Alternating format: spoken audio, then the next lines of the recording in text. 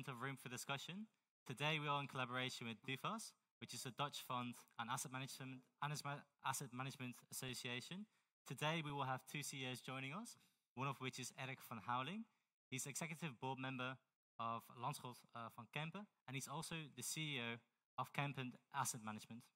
Also with us today we have Ronald Wuijster, the CEO of APG Asset Management and executive board member at APG Group. They both invest in different ways for different clients. Think about individuals and think about institutions. Asset management is generally a branch of finance that deals with managing the wealth of wealthy individuals and institutions, and doing this with the long term in mind. Today, people at our stage today are representing two companies that deal with it in quite different ways. Van Lanschot Kempen focuses more specifically on wealthy individuals and small institutions. And APG Asset Management, led by Ronald Wuijster, manages the pension funds for over 5 million individuals.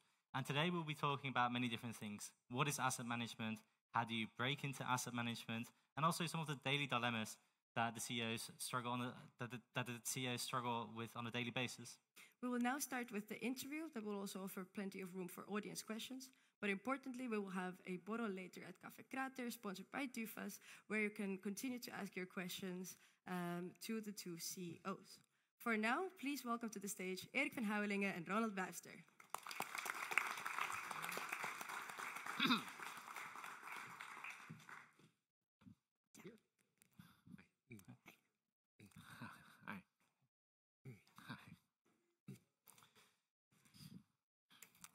So, welcome to Room for Discussion. Let's jump straight into it.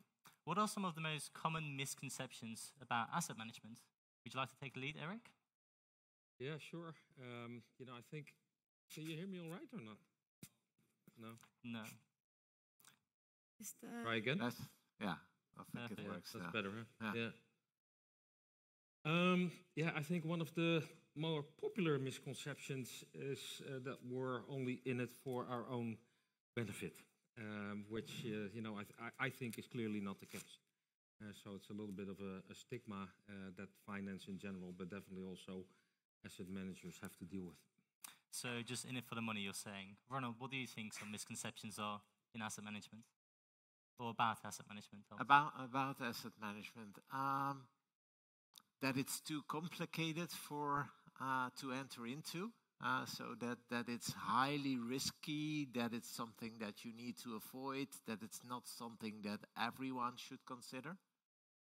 And that's not true, because asset management is part of many products in everyone's life. So insurance products, banking products, pension products, and actually, of course, there's very complicated structures, but there's also relatively simple structures. And I think one of the disadvantages maybe of this country, the Netherlands, is that we have a savings culture that doesn't return a lot. It does return something, but I think you can get higher returns if you start into investing. So. Yeah. And in a previous interview, you mentioned, Ronald, that you actually wanted to become an astronaut.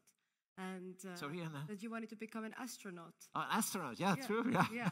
Could you then tell us, what was it that changed your mind and led you to asset management? I wasn't smart enough to finish the it's true. When I was young, what I did, I tried to design spaceships. And I really was it was part of what I liked, and I thought, well, maybe the new worlds to discover could be lying outside of planet Earth.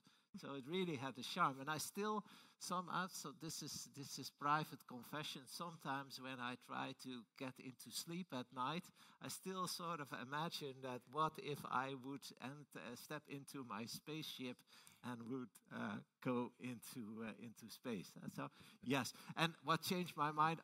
I do have a quantitative background, and I'm relatively good at math. But in the end, the sort of gamma studies were closer to my heart than the solid beta studies. So I think that is what changed my mind. Yeah. And you, Erik, did you leave behind any dreams that you still dream about? I'll say to Ronald, keep on dreaming. And, it's never too late to chase a new dream, I think. No, I always wanted to be a farmer. So it's very, very different than Ronald's ambition. And I actually bought a farm a couple of years ago.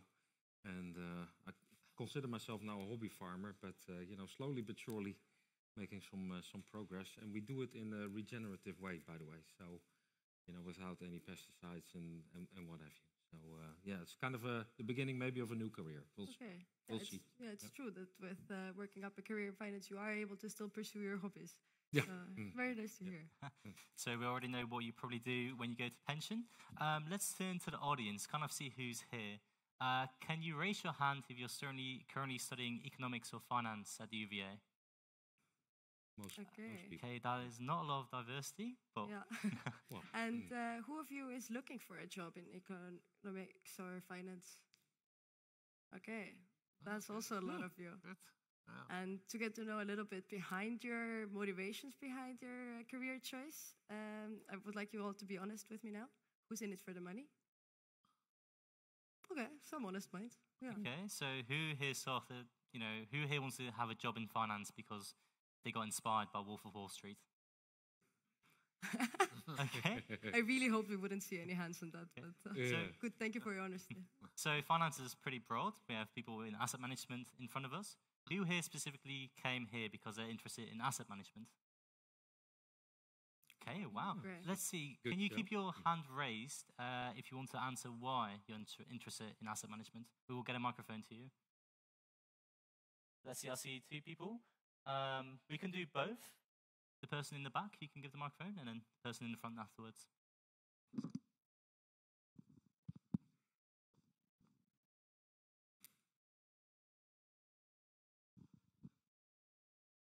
I like the idea of lower volatility, just the growth of assets, as opposed to more higher volatility things like trading. Okay, that's a brief, but makes a lot of sense. We also have a gentleman in the front. Yeah, so I got inspired at least at home by my dad, and I think it's one of the best and greatest jobs in finance. So I think that's a little bit what got me inspired to come here today. Good. Thank you for sharing. And who is still doubting a little bit about starting up a career in asset management? Yeah, we have someone over there, the far edge, the brunette one. Yeah. No. Well, I mean, you never know, right? I think there's a lot of aspects that I can't account for. And there's an element of naivety, especially being so young. And so that's why I come to these things to try and learn a bit more and see if it's right for me. Okay, thank you. So yeah, I hope that during the next hour we can resolve some doubts. Does anybody else have some doubts that they would definitely like to get answers to today? The gentleman here in the front.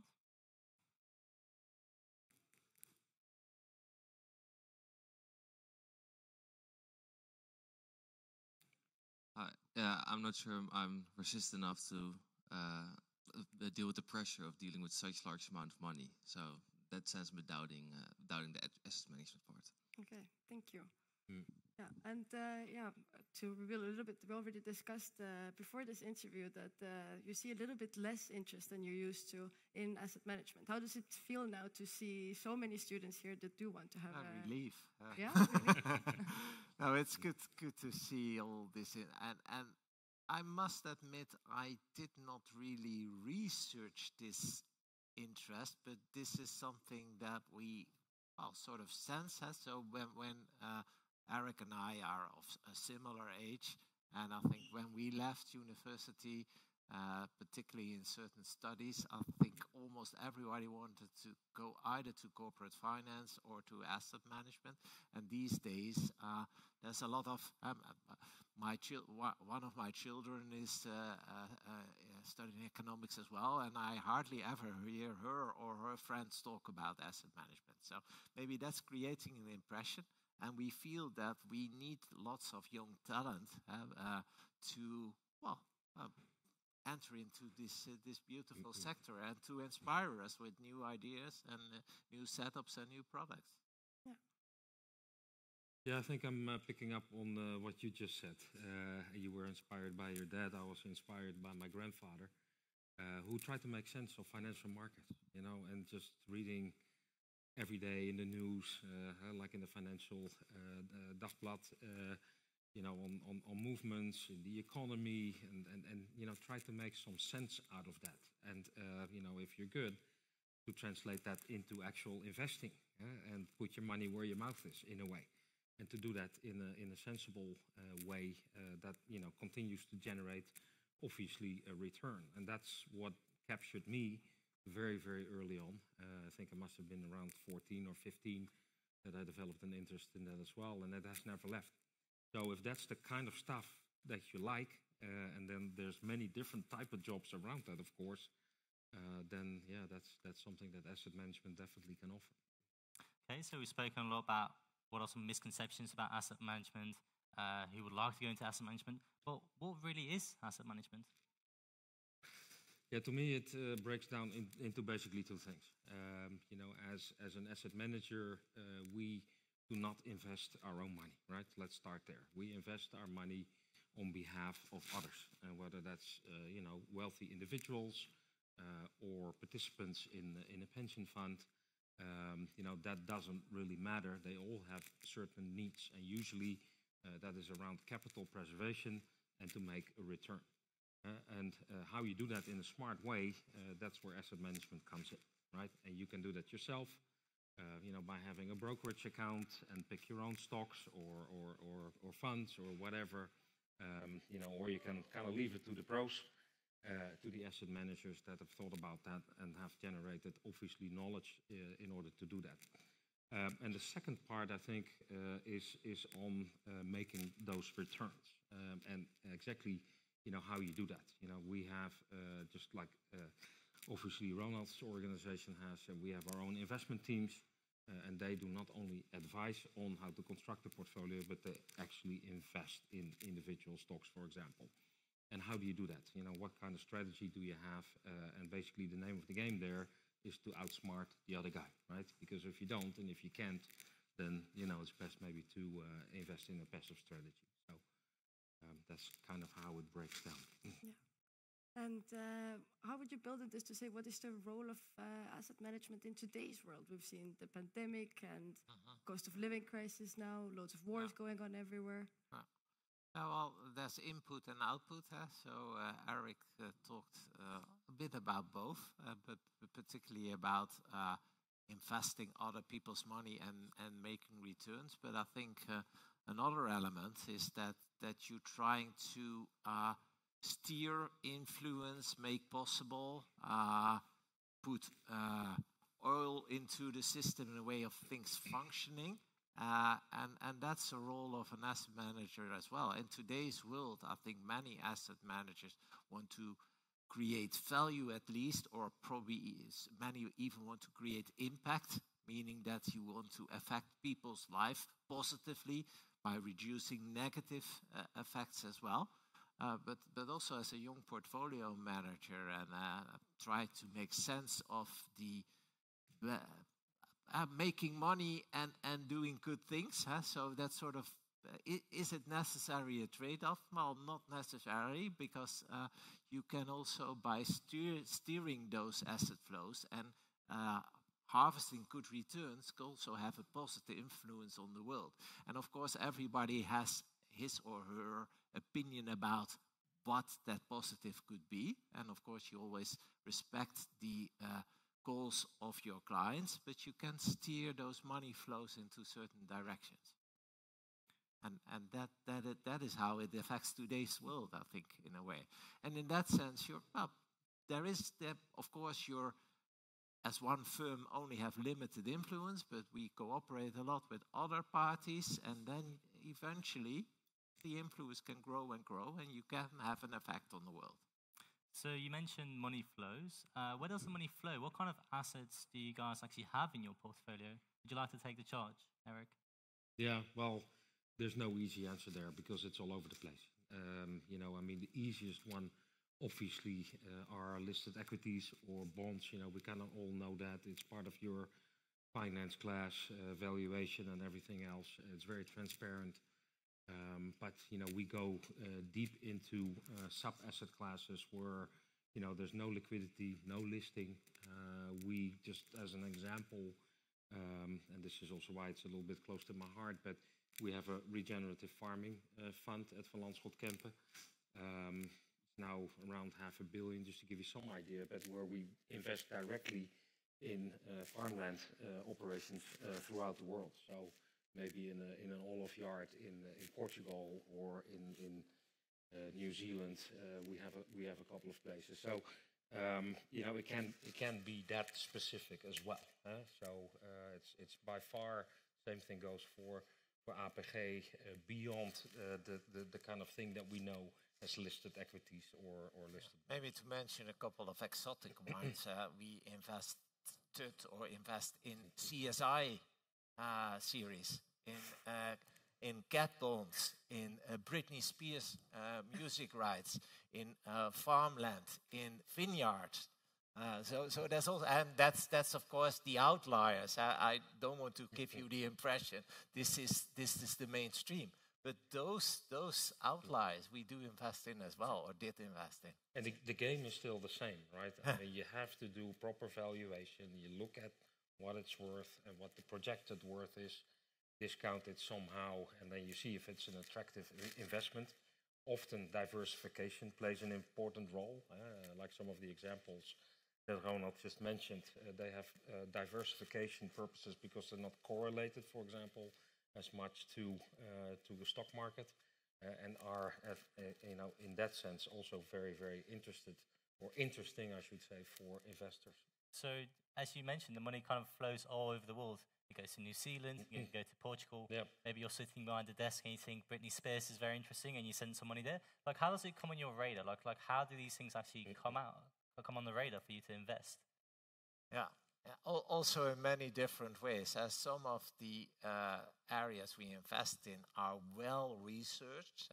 Erik was talking about listed equities, and particularly the large caps, and particularly large caps in the US.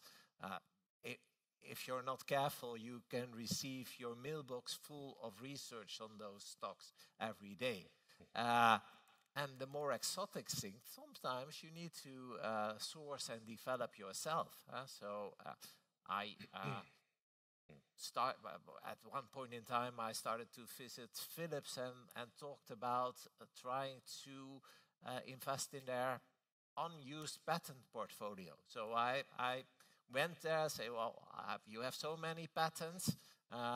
Is part of that available, and could we buy it, and could we invest in it? It never materialized, but those, as sometimes you source it yourself, and sometimes there's intermediates, people that are working in certain markets, and for certain assets you need to have what we call boots on the ground, so be nearby.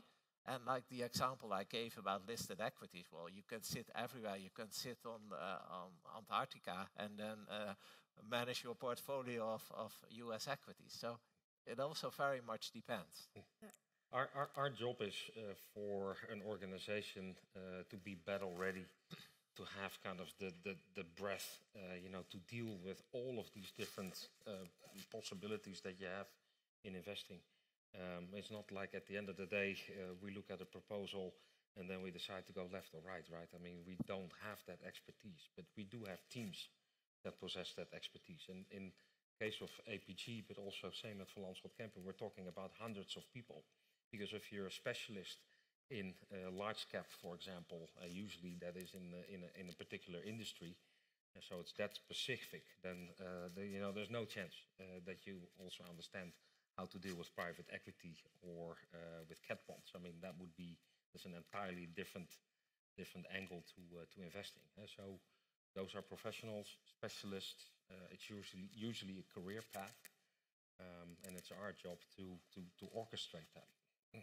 And how do you then see the difference between the kinds of assets you have in your portfolio? How do you evaluate what's good and what is not good? Is it something that is based on just its performance, or do you take into mind what your clients are interested in?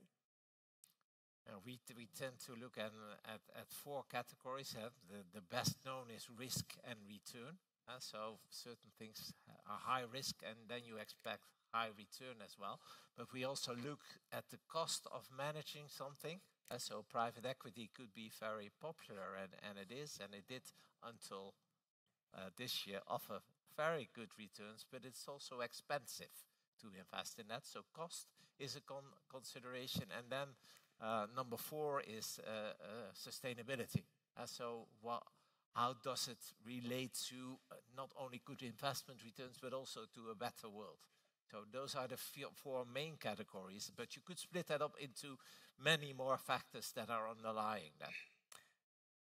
Yeah, sorry. And Erik, you specifically work also with wealthy individuals. How much do your clients then have a say in what specific assets are invested in? Well, that depends on the very specific arrangement that we have. I mean, many clients actually kind of, they all need goals, right? I mean, you need to understand what somebody's goal is and what the length is, the horizon, how much risk you're willing to take. But so that's always start one of the process of, the beginning. But then after that, it can break down into basically 2 different angles. One is where we actually invest for them, and we take control of the portfolio. So that could be in a managed account or through funds. And the other one is through an advisory arrangement. So the client, at the end of the day, decides themselves, and we come in and we make proposals. So. Yeah, and at APG, of course, you work with pension funds. So there, the kind of investment strategies that you have are impacted by more than just the market, also government regulation. Now, with new regulation coming in for pension, how does this change your investment strategy? Was this something that you have been accounting for?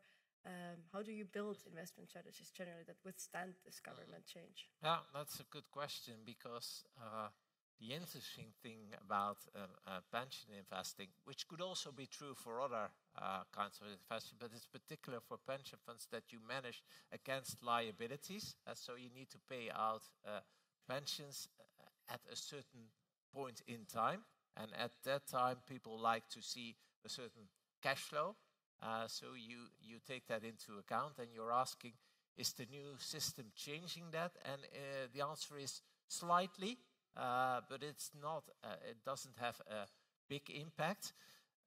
It is changing the asset mix a little bit, because the regulatory penalty, I would almost say, the risk that you need to take into account for certain asset class changed a little bit. That's why it makes it slightly more attractive to invest in private assets compared to capital market assets. They used to have a higher risk attached to it, and that's disappearing. And pension funds hedge certain exposures, and one of the most important one is interest rate. Because to pay out an annuity, you need, of course, to discount, to create your cash flow and discount it by the interest rate. And that's why pension funds hedge that exposure to a certain extent. And that's also slightly changing in the new system. So interest rate hedging is still an element, but it's less important. And the funny thing is, and this is technical, I hope everyone, the funny thing is, in the run up to the new system, pension funds are hedging more interest rate risk to be sure that they have the appropriate coverage ratio to move to the new system. And the expectation is that after the transition, they will gradually reduce some of that interest rate hedging. So this is a difference, yeah. Do you think that the new regulation is something that benefits people in general? I think it makes it more explicit. So what the big gain is, I hope, is that I believe that people, if you're able to, should invest. So I like savings as well, but I think it would be better if we could build more capital markets, capital build-up orientation in Europe. And I think this, of course, Erik's firm invests a lot for rich individuals, but pension funds invest for your average person, and to make those people aware that you are actually benefiting from investing in financial market, that's a good thing. And that is, for me, probably the most positive element of the new system, where people are becoming aware of that, and that could lead to better understanding and probably doing more of that. It's still a good system. So the Mercer study said it's a good system already in the Netherlands, and it will continue to be a good system. That I also believe in. Slight disadvantage is that the new system is rather complex to understand. So the old system was complex, but this may be even more complex. All right. So it is very important, I think, generally to understand the value then of money, and this new system is expanding it.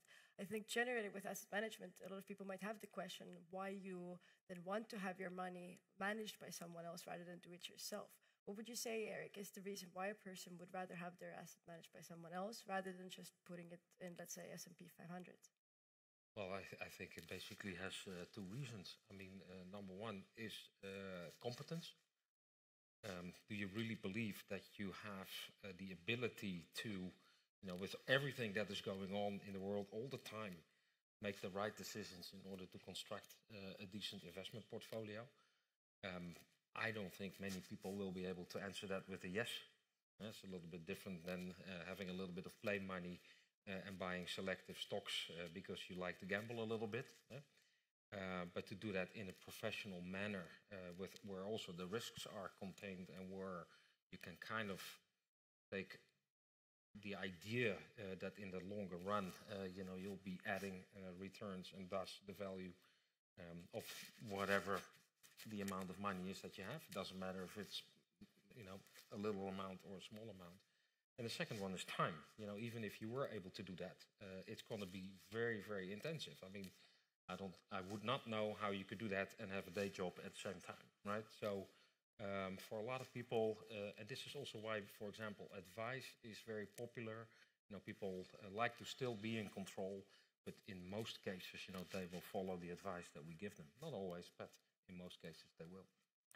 Maybe I can add that it's access also. So if you can mobilize access and bargaining power, those are things you will probably learn here as well. So if you are able to mobilize big volumes of something, so more assets, then you are in a better bargaining position. So your costs are lower and you have better access to things. That could also be a reason.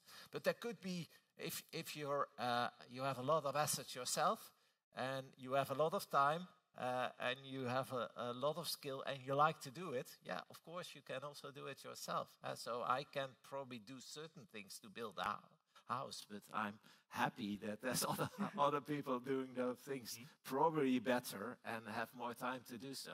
And the same holds true, I think, for asset management. So it kind of feels like the bottom line is investing in asset management is just a responsible way of investing your money. It must be noted that a lot of money is currently going towards private equity, also in both of your portfolios. Yep. Can you kind of tell me what private equity is to the audience, like I'm sure you guys know, but kind of explain it very briefly, and also tell me what the role of private equity is in your portfolios? Who would like to start off? The position has of pension funds more and more gets invested in what we call private assets. Private equity is one of those. Also, big other categories are real estate and infrastructure, to a certain extent land investment. What is private equity? Well, simply put, I think it's the non-listed equity alternative. So it's like investing in equity of a company, so not debt, but an equity of a company outside of the listed environment. In reality, I think it's important what value are you creating by private equity, and there I think there's a big difference, and there's also different approaches. I think private equity sort of gains somewhat negative publicity by doing one of those elements, that's financial engineering. So you could increase return capacity of an investment by refinancing companies. I think it helps to a certain extent, but we try to focus on the other side, and that is improving value creation. And what private equity does with companies, particularly companies in a growth phase, because there is most value creation happening. Venture capital is interesting, but also risky. Large buyouts are often, to a certain extent, financial engineering.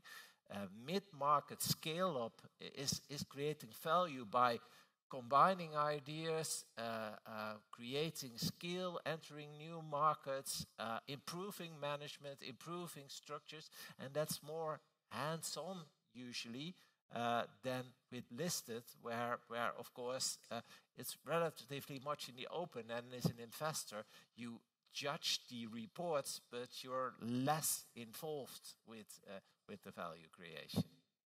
So the takeaway is that you guys, when you do private equity for your companies, you do it in a responsible way, but you also acknowledge that private equity is getting like a perception of this thing where it's just a money grab, but you're saying that we don't do that. You can do private equity in a responsible way because the assignments you can give to the managers of private equity can include certain terms in which you force them into doing responsible things.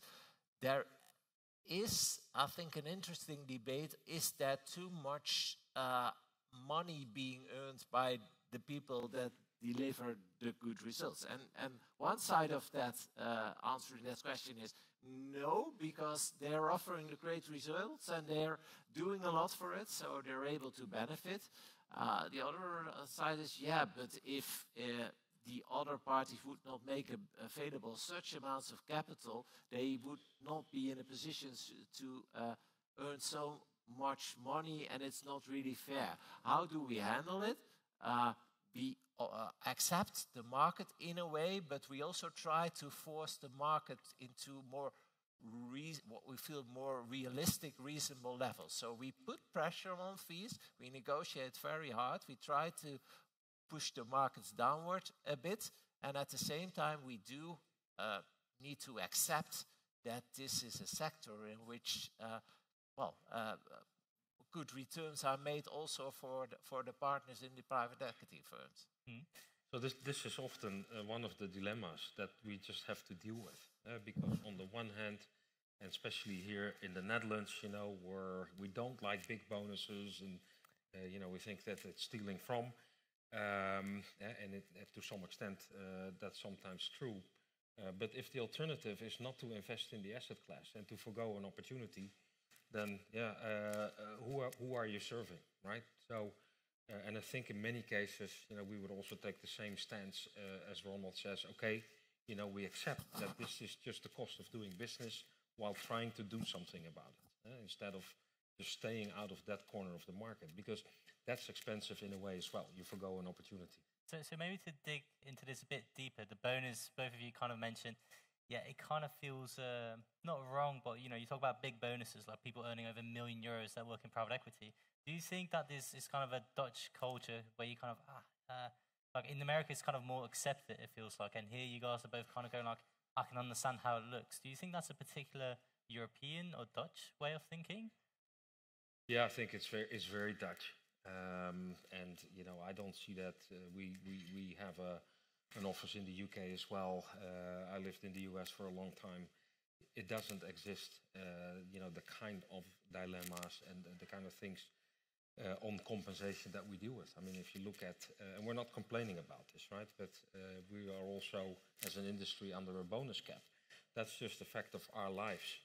But it also makes it more difficult, for example, to attract international talent, and talent that has as an opportunity maybe London or New York or any other place. And it's just what it is, right? So we deal with it, but it is, I think, something very particular Dutch. Okay, so there's a lot of bonuses. Well, that's a bit unfair to say, but you can get a very good bonus if you work in asset management. Do we have any audience questions as it stands? Quite a few. Yeah, there's one in the middle on my left side.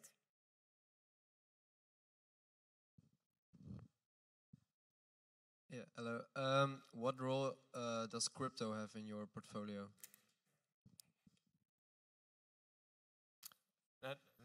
For us, no role. We don't invest in crypto, and there's a reason. I tell you the reason. It's we believe it doesn't offer long-term value, and that's not to say it could not be a great investment. So there's many investment style. You could try to buy something low and sell it high, which we call speculative, but in itself I think speculative is not a problem. That many people became very rich by speculation in a way. So I'm not arguing necessarily against crypto. It's not our investment style. Because it doesn't give you cash flow returns from the investment itself. Recently, it entered into the market with some institutional investors like gold did. It is sort of a hedge against adverse circumstances in financial markets. You could say, well, if the overall market climate sells down, is negative, this could be a bit of a hedge. I think it works to a certain extent for gold. Early research suggests actually it doesn't really work for crypto because it is sort of fed by the same capital flows as lead the flows that lead this market to correct or not to correct. So. Any cryptos in your portfolio? Yes, but it's an asset class that we really don't understand and are building some kind of an understanding. And before I mean, if we don't, then it's not something that we will invest in or offer. On the advice side that I just explained, we do facilitate for our clients if they want to invest in cryptos. But it's not something that we would advise on or have a particular opinion on simply because we don't understand. And I know that's a little bit black and white, but at the end, that's the conclusion. Do you have a growing amount of clients coming to you and saying, hey, this crypto thing, I know a nephew that got very rich with it. Can you guys do something with crypto? Do you see like a trend? Yeah, well, I know those nephews as well. And if they do really well, then they become a client maybe. Yes. So it's undoubtedly the fact that there's people there that have made a lot of money, right, by investing and being early in the game. It's not the question. I mean, the question, is it luck or is it skill? If as long as we don't or as long as we are not able to answer that question, we stay away, and good for them, right? Yes. Any more questions? Gentleman in front. Yeah, so how do you think the role of analysts will change in the coming years with the rise of artificial intelligence and such? Yeah, it's already changing. Yeah, and it's changing really quick. And in a way, I think it's scary. I know Ronald has a more balanced opinion on this, so he can add later. Because I think that if you kind of project into the future, right now the answer is pretty simple, right? They can do through AI and with the use of AI, do all kinds of tasks that would usually take a long time for an analyst to figure out, right? Going into the research, reading the annual reports, everything that is necessary in order to build up an investment case. And once you have an investment case, it goes through some kind of a process where it's weighted in terms of is it a good idea or is it not a good idea. And that's here today, and it has up to this point also a massive efficiency component attached to it. So in my practice, an investment case, so is once you decide to kind of look at a certain stock, the time has been reduced by 70%. It's that much because it's a lot of digging that you have to do or had to do, and now all of a sudden you need to make sure that all of the required documents are there, and the sophistication is there through the iteration. So in other words, it's already working quite well. Then the human judgment obviously still is very, very important. The question is that still the case 5 years from now or 10 years from now? And my gut feel says yes. but that's also maybe because we're trained that way. So I don't know. I mean, I think it will push us to the boundaries also for not only the analyst roles, but also the portfolio manager roles. And in addition, you'll see different kind of trading strategies. So now you have a lot of quant shops that are basically algorithms, right? But they're algorithms based on, for example, stock price data, and they look at an anomaly, and you get a trading strategy that hopefully works. Now all of a sudden there's a lot more that will enter into that field as well. So those are exciting times, right? Even though we don't know the answers, but yeah. It's both very interesting and scary in a way. You see, I think let's tell a bit about quant investing and the development there. So we had an area in which we were looking for factors that were identifiable, economic factors that could relate to returns. But after a certain amount of time, and there were warnings that this would happen, but the industry said, no, there will never be that much of a flow to arbitrage away those factors. But actually, it happened. And the new quant approaches that we entered after that were more AI-based, so less systematic, and those became successful again. So there's definitely something in AI in identifying strategies that are good in terms of return. And yes, what Erik is saying, handling, capacity handling, efficiency is a big factor. The trade-off between man and data or approaches, algorithms, is always difficult.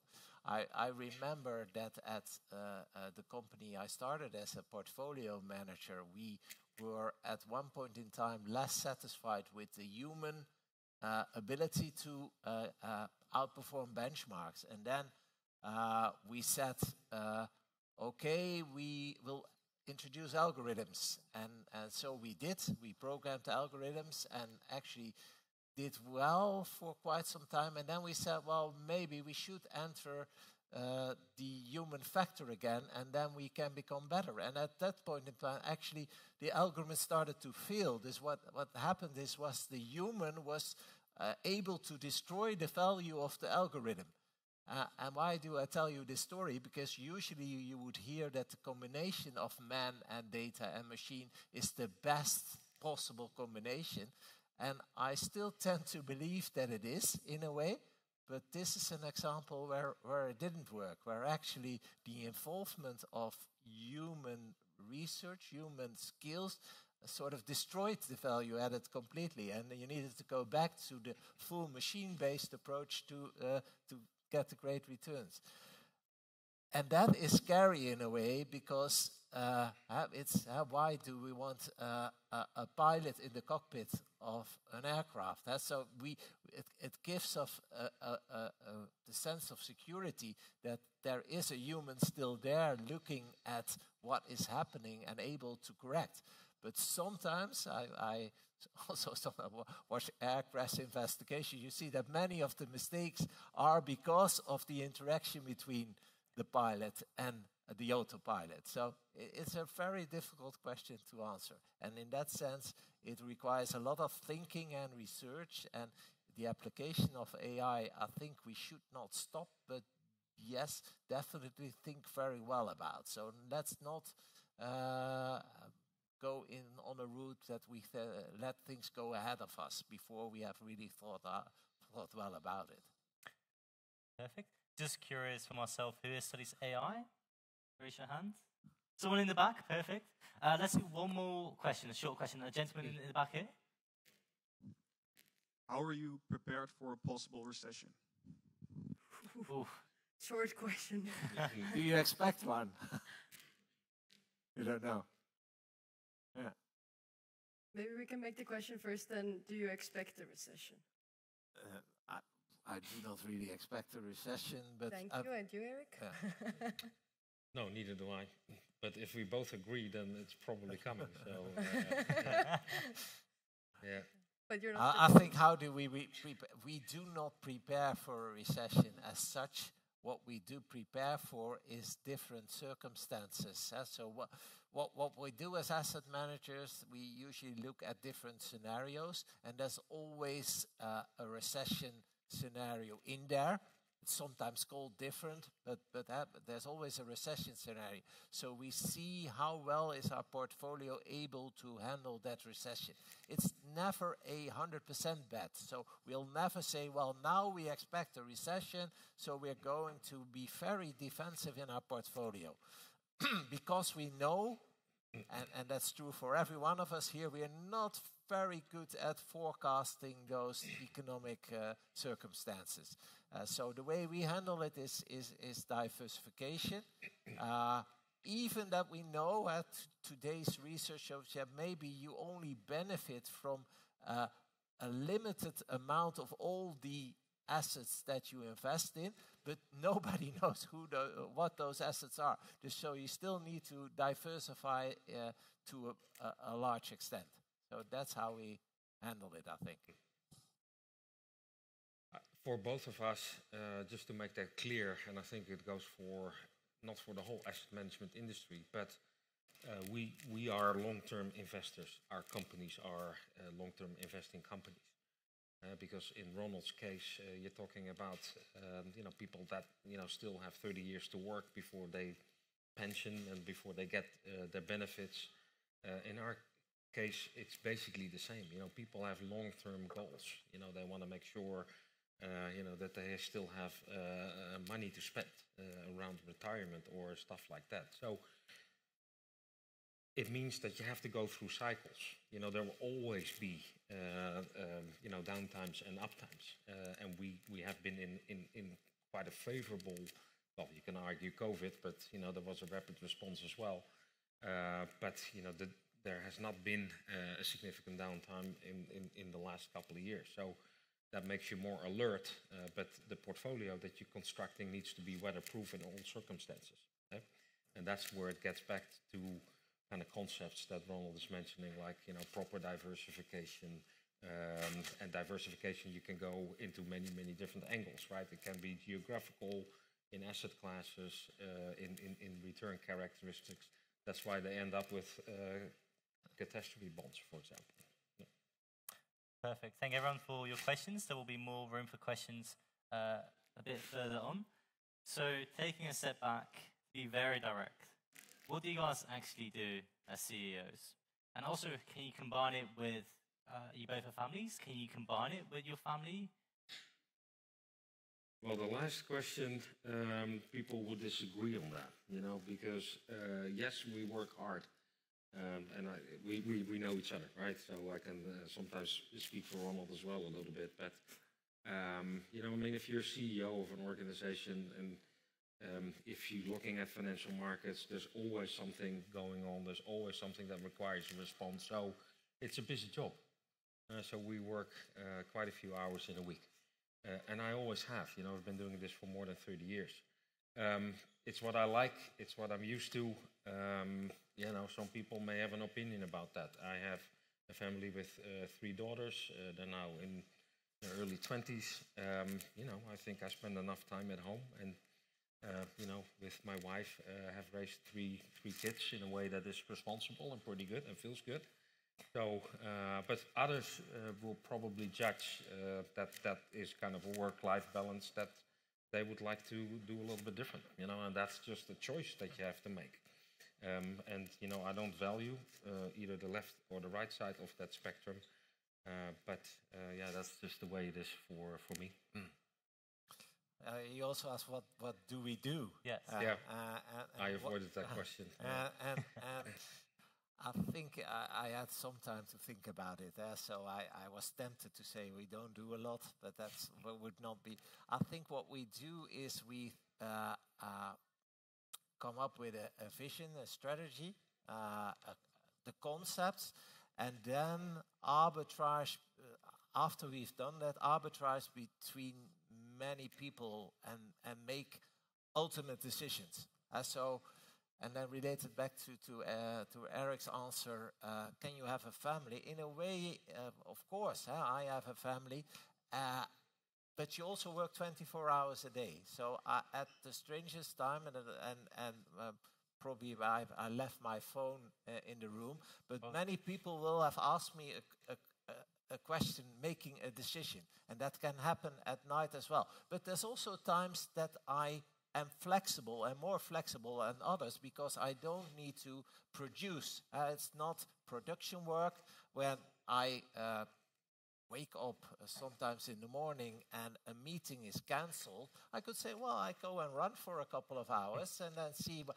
So there's flexibility in one way, but there's also never real time off because there always is the possibility that someone asks you a question about, please, we are not able to find a solution or a decision here. Please, can you make that decision for us? That's, I think, what we do a lot. Where we are a little bit different is that Van Lanschot Kempen is a commercial organization, and obviously, as you probably know, also a listed organization. So, I do spend a lot of my time with clients, just understanding what their questions are, having a dialogue like we're having right here. And obviously, in many cases, I need to bring specialists. I don't know all of the answers. But to make sure that we offer them a service that is of value to them, because like we said earlier, this is who we are and what we can offer to individuals or to institutions. But you have to earn that every day, right? Just like with other things in life. So let's talk a little bit also about generally the type of people in asset management. Yeah. What qualifications does one need to start up in asset management? What is a desirable profile, so to say? Start with Erik. I think it has changed over time. Where maybe in the past you needed to study econometrics or economics or maybe finance. That has changed. So if you look at the background now of people entering our organization or others, it's not unusual for them to have studied sociology or something where you think, okay, how does that work? But increasingly we're looking for competencies and not necessarily, where you have studied and what you have studied. The type of roles and jobs that have emerged have changed as well, because yes, there was the question here on the analyst. I think that's pretty well defined. The chance entering with a sociology degree for an analyst job is not that great. But there's many other functions we run a business, right? So there's also HR, there's also marketing, there's also, so it has the whole breadth of any organization, and with that also a lot of room for other profiles. We tend to think about the portfolio managers or the analysts, but obviously it's much more than that. So you've mentioned that progressively you see more diversity within asset management.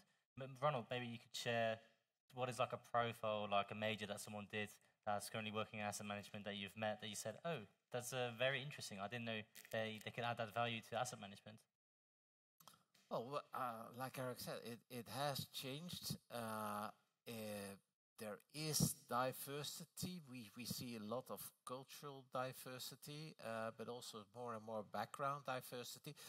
Answer to your question, we have English literature and we have psychology, for instance, as backgrounds. I think recently someone I'm not sure this is the right term, but theater science or something like that.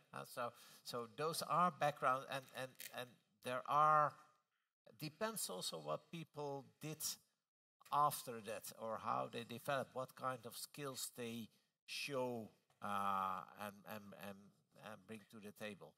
So I think it's becoming more diverse. We also working very much towards that. Also, gender diversity is an important attention point in our junior groups. Since many years now, we have many female participants, and that when I in my age group that was far less so. So that's also a change factor. So I think that's what we experience. Yeah. Nice. But still looking at your company websites and teams, there is a lot of homogeneity still. But you make it very clear that you welcome diversity and inclusion overall. At Van Lanschot Kempen, your more than 2,000 employees represent 30 nationalities. At APG, you specifically welcome bicultural talent, and you also publicly advertise for groups for women or for LGBT community individuals. How have you seen the workplace change since the introduction of more inclusive policies? So specifically, how and I would say slow. So we have seen the workplace change, but we have seen it change slowly, and this is what tends to happen. So this is, although one may want to see, this is not revolution. So you have seen those factors gradually changing and moving into our workforce. Sometimes for small, when I go to our Hong Kong office, this is the big melting pot of gender, nationalities, and all color, all kinds of things, and it's really visible. But it's also a smaller group. When I enter into our Dutch office and I walk the floors, there's still many elements of male, white of color, certain studies. But this is also gradually changing. So what is some change that you have seen that has been really meaningful, that has, so like you have seen that, for example, women get more opportunity to advance more quickly in their careers or so? Erik, something from the Lanschot Kempen. I think it's already very, very different today than it was 5 years ago. I also, by the way, echo what Ronald just said. You know, if I look at our UK office, entirely different setup, you know, with nationalities and backgrounds, and so it's also something that we have to solve here in the Netherlands within asset management. We're both obviously also represented on the board of DUFAS, so we know that is a challenge, and it's something that we carry from the past. I mean, it's just the fact that, you know, 10 years ago, if you look at analysts, portfolio managers, and particularly in that group, it was only white males, and usually wearing blue suits. And obviously... or grey. Yeah? Or grey. And obviously, we are a product of that generation as well, right? So we're not the best examples, but that's just the way it is. And the only thing that we can do is to promote a change and to be deliberate about that change. It's just difficult to see that then you can identify that there has been a positive change, but not what it exactly comes down to. That what are those solutions that work? We can see the diversity in the teams. I mean, it's just an example, but you know, if I now look, for example, at our credit team, which is diverse, it's 50-50. It has different backgrounds. You know, there's people from South Africa, from all different nationalities. Actually, in terms of how comfortable we are with the decision making in that group, we're very comfortable.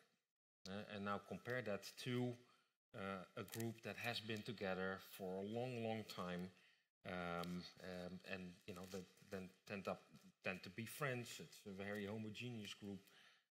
That's where increasingly we start to worry whether they can also have the agility and the adaptability to go with change, like the AI question that was just asked. I mean, is this the group that's going to carry you into the future? Well, maybe not. I mean, I don't necessarily have the answer to that, but you need to be increasingly aware that that may be a group for which it's going to be difficult to make that change. Okay, that was very nice to hear about those experiences. And as we've discussed throughout this interview, both of you manage very large portfolios, and they come with big social impacts and changes that you've also already discussed impact on. In the makeup of your portfolios, you make decisions regarding those social elements. For example, whether you decide to invest in oil and so on. How much do these difficult decisions weigh on you personally? Not. No? No, otherwise you wouldn't be able to do the job, I think. It's like what you just said, you know, well, it's so much money, but if I think about that, then you may lose sleep over it, right?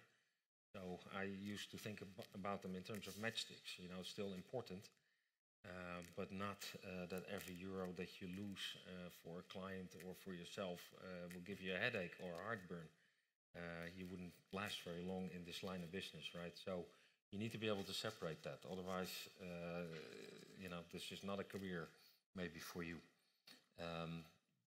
That is not to say that you don't have to try your utmost best to make the best decision. And then the outcome you have to deal with and you have to accept. And Ronald, APG, you have moved away from investing into oil, if I'm correct? Is that's completely moved away right now? Or? Well, that is true for ABP pension fund. So we have other pension funds clients that have not divested fully from fossil fuels, but ABP, which is by size far the largest pension fund, has divested. Yes. Yeah. So how do you reflect on these social changes? On that change or other? In general. There's always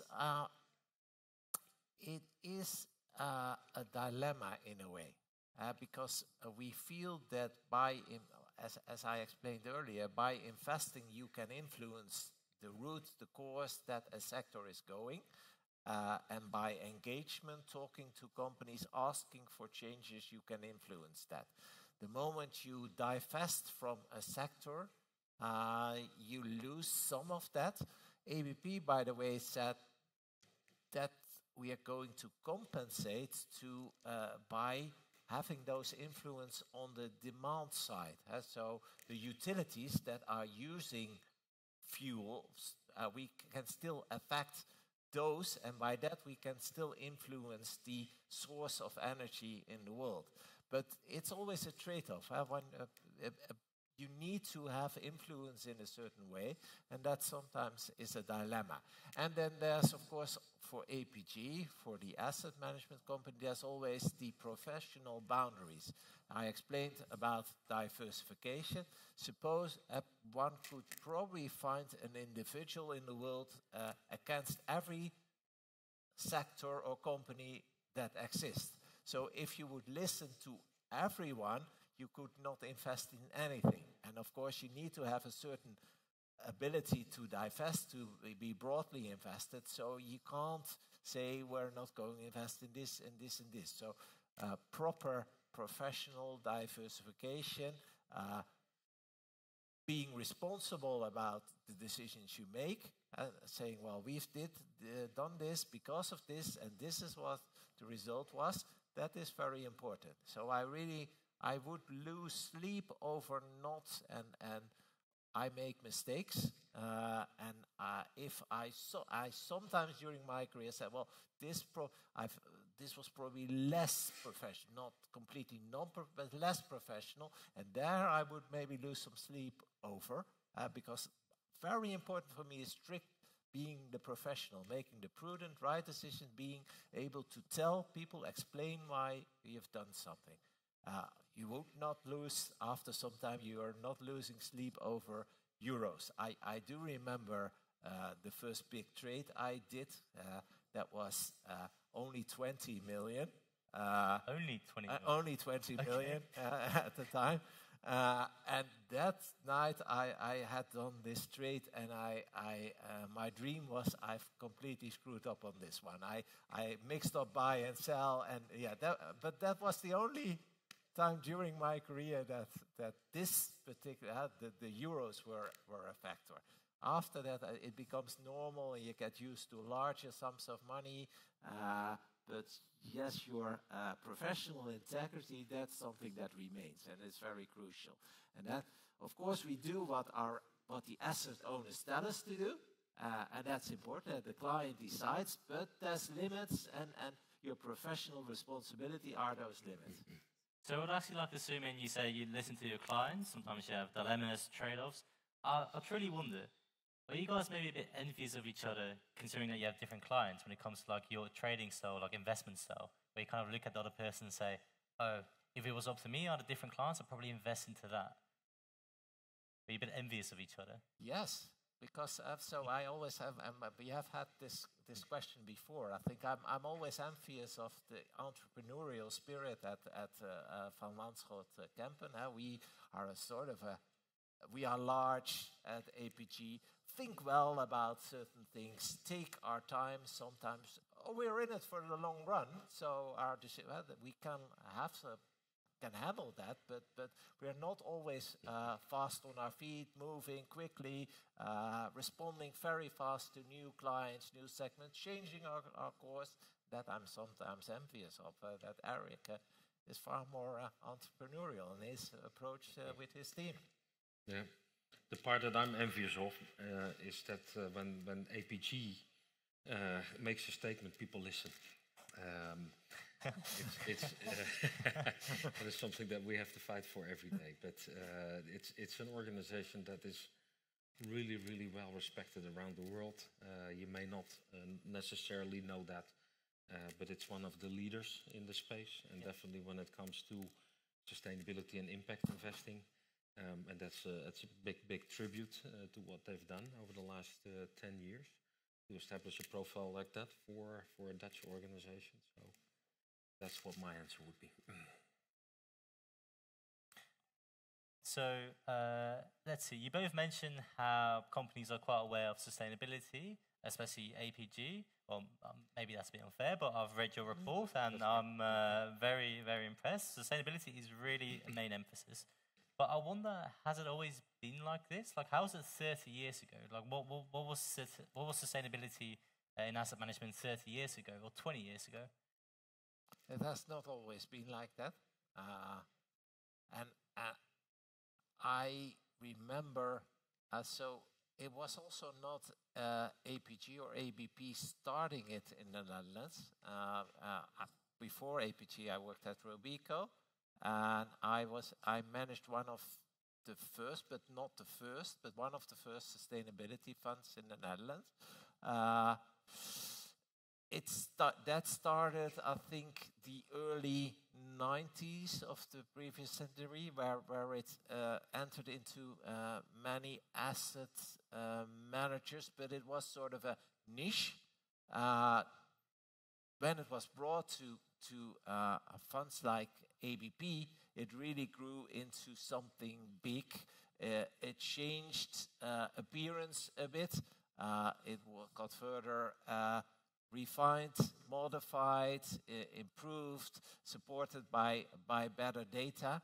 So that has been a big change. But I think APG, ABP went on that route probably since the beginning of this century, so roughly 2000 onwards. So it's been there for quite some time, but now I can really see you smiling when you speak about this. Yeah. You say like a century ago, at the start of the century, we started this year. Yeah. So it's very. It's also. I care about that a lot. Yeah. So I think everyone's role is modest, but I think I've been able to play a little role in it. Yeah. I think this would be a good time to take a couple more audience questions before wrapping up the interview. Do we have some more questions? Anybody that hasn't asked yet? So I see a person in the back.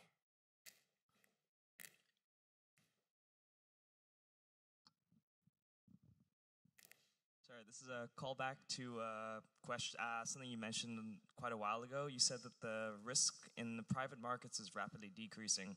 I know that a lot of asset management firms like PGIM are increasingly looking to increase their investments in private markets. Do you think that will mean a large capital outflow out of just the normal exchanges? And what would this mean for retail investors? Because we don't have access to those markets. Well, maybe you will get it. Maybe you'll get it. Because the largest asset manager in the world, amongst many others, want to make it available for retail. A couple of weeks ago, I was visiting Larry Fink, and he really is thinking about to make this accessible for private, for retail.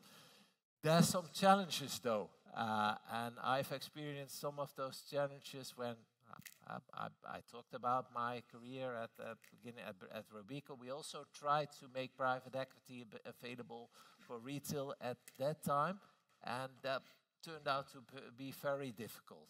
So there's not always daily, of course you're invested for the long run, so there's not daily availability of those assets. If people that have invested want to buy a dishwasher instead of being invested, that fund is starting to trade at a discount.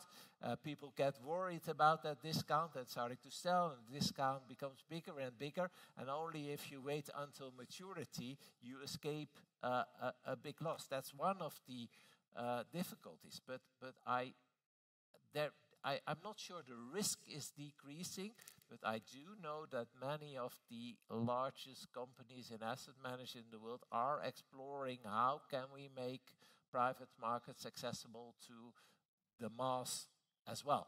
I always say we make private markets accessible to the mass, the pensioners in the Netherlands or the people that are building up because they are all together investing in those markets as well by building up the pension. So that's our contribution to it, I think.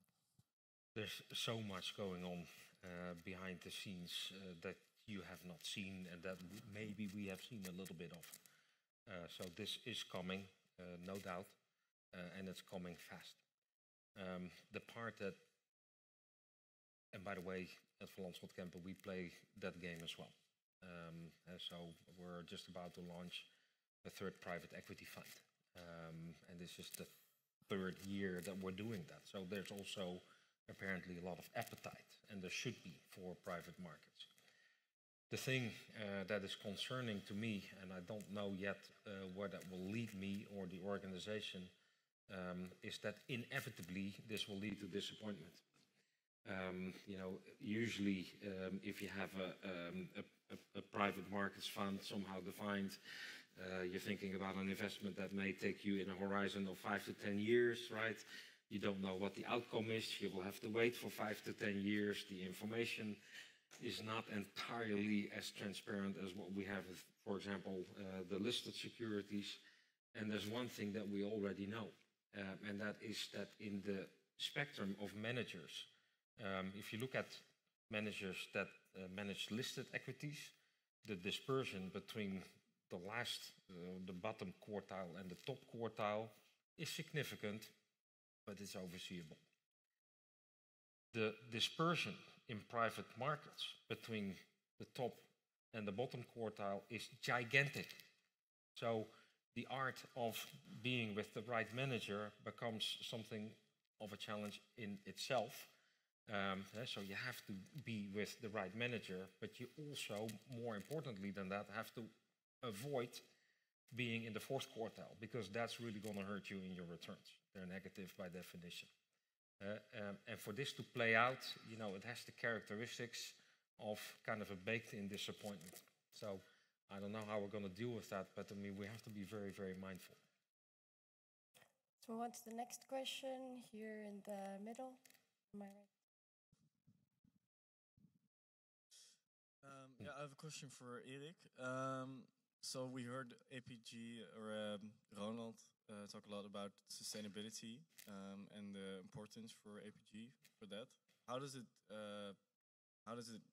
entail in Van Lanschot Kempen? What is the importance of sustainability for your investments, and how do you see that changing over the next few years? Like I said, I consider Ronald, APG, ABP as one of the leaders in the space. We're not. We're also not a laggard, by the way. I think we do more than our fair share. Where the difference is that, and this is not without boundaries, not for Ronald either, but if a client tells me, I'm not interested in impact, am I gonna be in a position then to nudge him or to convince him to go into impact investing? It's just not gonna happen that way, right? And I may, over time, get him into something that is more responsible or more sustainable. And we do see that as also kind of a fiduciary duty that we have as an organization. to advertise, but I cannot force a client to go into a profile that he doesn't believe in. As a result, for an organization like Van Lanschot Kempen, it would be impossible to get out of oil and gas industry. By the way, my personal opinion is also not to get out of oil and gas, but to be part of the transition that needs to take place in the oil and gas industry, i.e., invest in the best in the oil and gas industry. And those companies that are most progressive and spend considerable time and energy also to make the transition for their organization, so that they're also around 10 or 20 years from now. And so the fact that we have a different client base also dictates that there's a different strategy when it comes to sustainability. That's not to say, again, that we don't find it important to have, and we do think that we have a responsibility to investigate with clients, what the opportunity set is, and to basically nudge them. I don't really like that word because it's like, I'm telling you what to do, but at least to make them aware about what the possibilities are. My experience is that if you have that kind of a dialogue with clients, then almost automatically they are interested in, next to the return and the risk profile, also for investments, to have some kind of an additional component, that you may call impact or whatever word, because it's latent. But most of our clients are what I would call light green, so you kind of have to have that dialogue with them, not necessarily dark green, because otherwise they would have been probably clients of Triodos or somebody else. So Erik, if I may ask very briefly, so a client comes to you and you say, look, sustainability, we have a very nice portfolio, you can invest into these assets. Why do they say no? Are they just looking for returns? Because Ronald, he shows that you can actually invest a lot of money into sustainable assets. It does work.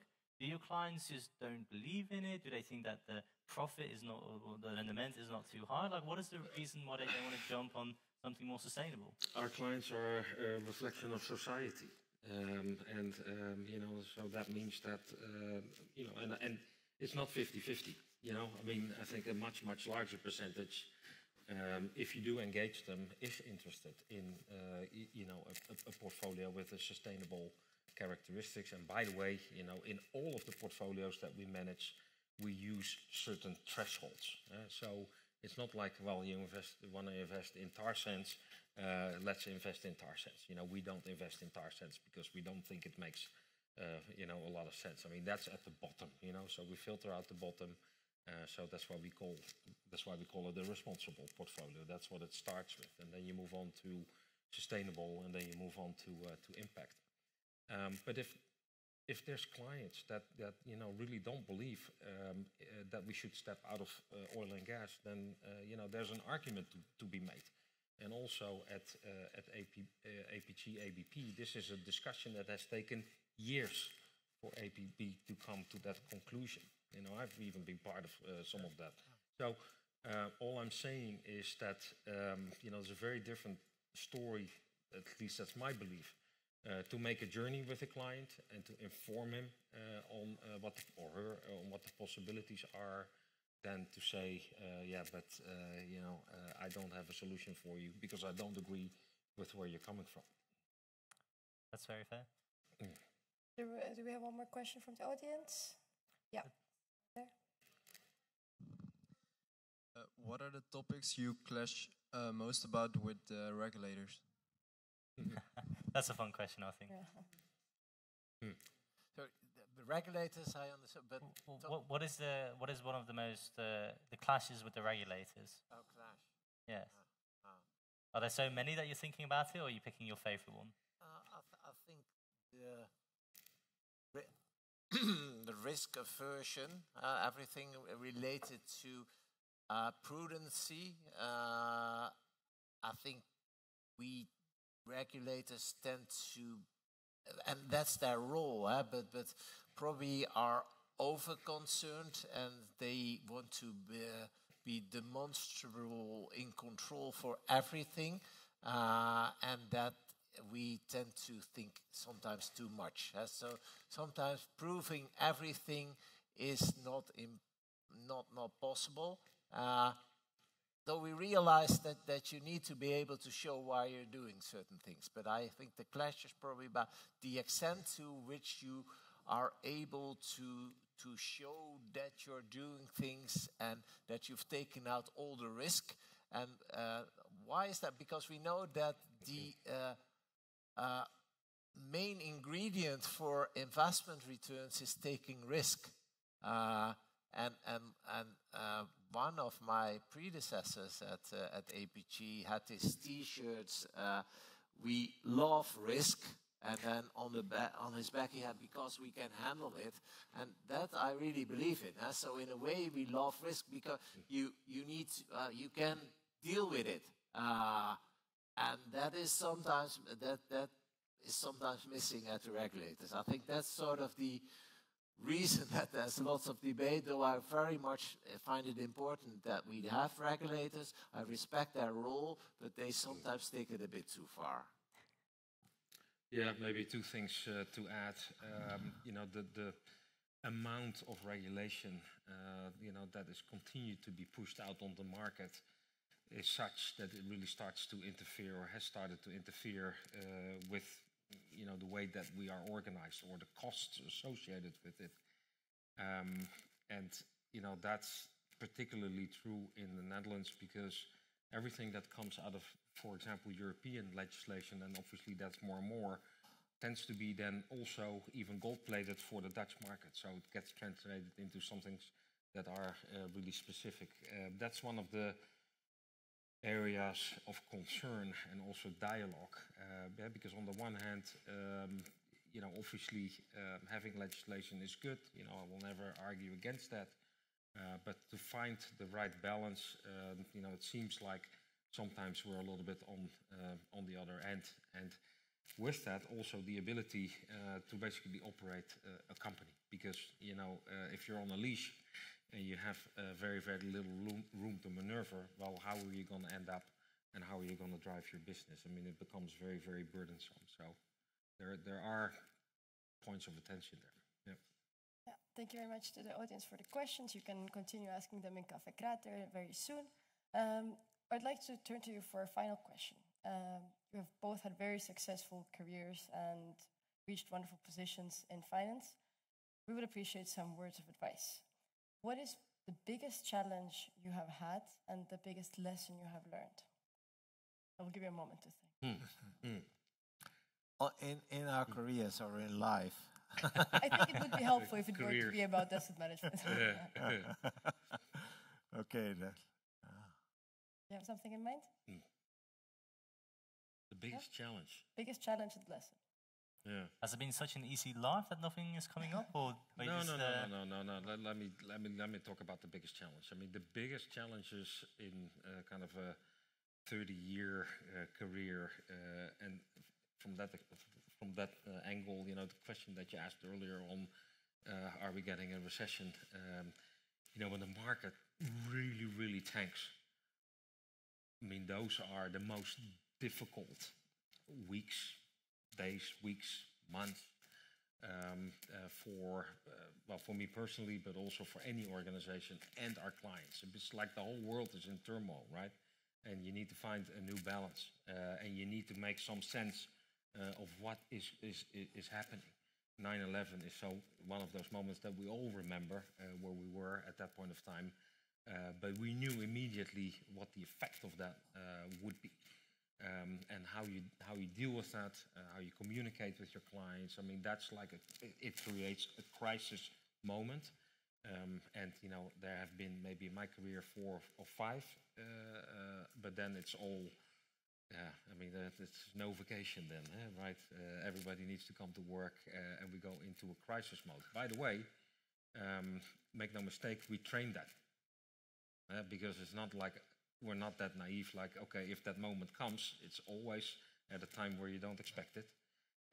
You need to be ready, and you need to train those muscles as well. So, I think it's a significant part of what we do as an organization to get ready for those situations. You practice. You come up with different scenarios. You go into kind of an overdrive. So that's one. In terms of advice,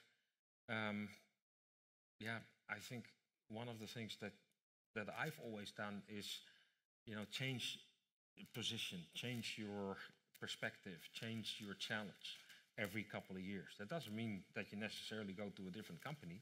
I mean, it's possible that that's within a organization for a number of times, but I mean, you need to continue to look in the mirror and say, am I still challenging myself? Am I still developing as an individual?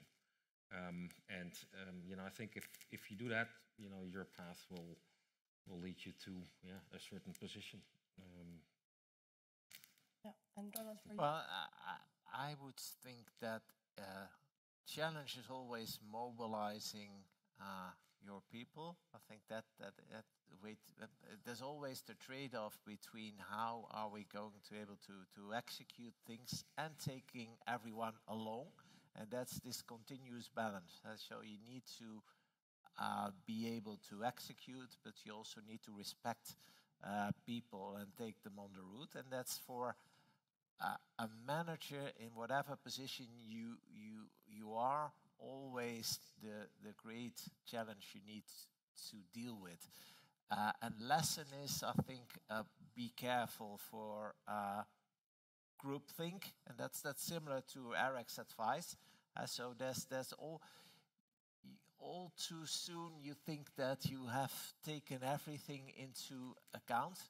And there's no room for the dissenting opinion, not only in the room but also in your own head. And you would be. I think you told me, and I promise I'm not going to interview you, but that you are amazed about how much information you gain by asking questions. And if we are not careful in our roles, we only talk about what we feel.